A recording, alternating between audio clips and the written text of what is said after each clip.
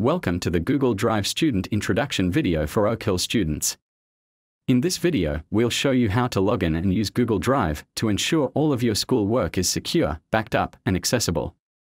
The steps performed here will be done in a web browser, so can be performed on devices running Windows or Mac OS.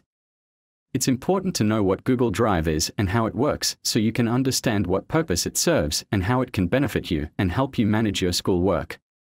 Google Drive is a cloud storage solution, and all Oakhill students have their own personal Google Drive that is directly linked to their Oakhill student account. Storing your school work in your Google Drive is very important. It means your school work is automatically backed up and can then be recovered in the event of your device being lost, stolen, or damaged. It's critical that students do not store their files in locations such as the desktop or other folders on the local computer, like the Documents or My Documents folders. As these folders are not automatically backed up to the cloud, like they are with Google Drive, any files stored in these locations will potentially be lost if something were to happen to your device. To access your Google Drive, open the Google Chrome web browser on your device. In the address bar at the top, enter drive.google.com, then press Enter. Next, click on the Go to Drive button. Enter your Oakhill student email address into the text box that appears, then click the blue Next button.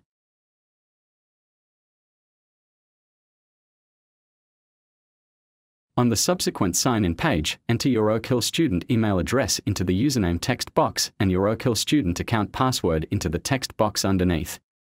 Then, click the blue Sign-in button. Here you will see the Google Drive workspace. We don't have any files or folders in our Google Drive yet, so let's go ahead and create some. From the left-hand menu, locate the option for My Drive. If you're using a Windows device, right-click on My Drive, or if you're using a Mac, click the trackpad with 2 fingers over My Drive to open the context menu. Select the option for New Folder. Enter the upcoming school year for the new folder name, then click Create. The new folder will now appear in the main section of the Google Drive workspace. You can also view the same folder by clicking the small arrow next to My Drive in the left-hand menu. Let's repeat the process again and create another new folder within the folder we just created. If you're using Windows, right-click, or on a Mac, click the trackpad with 2 fingers on the folder you just created. Select the option for New Folder. This time, we'll call the folder English and use it to store all the files for our English class. Click Create to create the new folder. We can click the small arrow next to the original folder we created to expand the folder tree so we can see the folder we just created. Let's repeat the process one more time and create another new folder within the English folder. If you're using Windows, right-click, or on a Mac, click the trackpad with 2 fingers on the English folder. Select the option for New Folder. This time, we'll call the folder Term 1. Click Create to create the new folder and expand the folder tree by clicking the small arrow next to the English folder in the left-hand menu. You should now have a nested folder structure like you can see on screen now. You can see how creating a folder structure like this within your Google Drive can help you to organize your school work by having a separate working folder for each subject and for each term.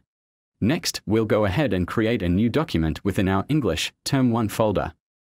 If you're using Windows, right-click, or on a Mac, click the trackpad with 2 fingers on a blank area of the Google workspace. Select the black triangle next to Google Documents, then select Blank Document. This will create a new Google document which can be used for word processing. The first thing we'll do within our new document is to change the name. Move your cursor to the top of the screen where you can see Untitled Document. Click the mouse and then change the name of the document to My First Document. Naming your files and documents appropriately can help you find them more easily, especially when you have a large amount of files within your Google Drive. Press the Enter key to change the document name, then move the mouse cursor down to the blank document to begin editing. Type some text into the document, just a few words or a sentence, and once done, go ahead and close the current browser tab that our document is in. You will now return to the Google Drive workspace and you can see the Google document you created in the main window. Double-click the document to open it, and notice how the text you previously typed into the document has been automatically saved. This is a key feature of working with Google Documents. It means that your work is automatically saved into your Google Drive while you are working, so in the event of your device or browser window crashing, you won't lose any of your work. Lastly, the folder creation process we previously used can be repeated to create folders for all of our other subjects under the folder we've created for the upcoming school year. Remember to create subfolders under each subject for the 4 school terms each year. This concludes our Google Drive introduction video. The key things you need to remember from this video are outlined on screen now.